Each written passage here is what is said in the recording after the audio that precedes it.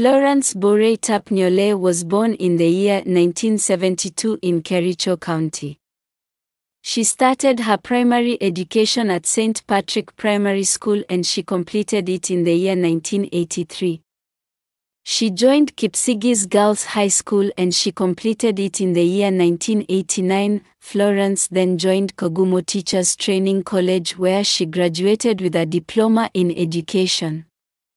She graduated with a bachelor's degree in education from Moi University in the year 2013.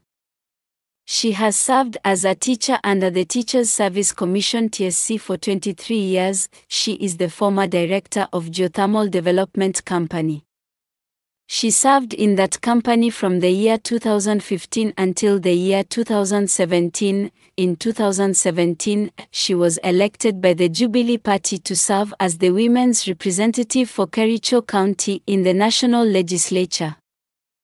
She held the position of women's representative in Kericho County until the general elections in August 2022. On September 27, 2022, President William Ruto appointed Florence to become the Cabinet Secretary of Labor and Social Protection. This was after she left Jubilee Party and joined United Democratic Alliance Party (UDA). As a Cabinet Secretary for Labor, she takes home a monthly basic salary of 924,000 Kenyan shillings. She has also been a member of the Budget and Appropriations Committee and Members' Service and Facilities Committee since 2017. She is a very wealthy woman.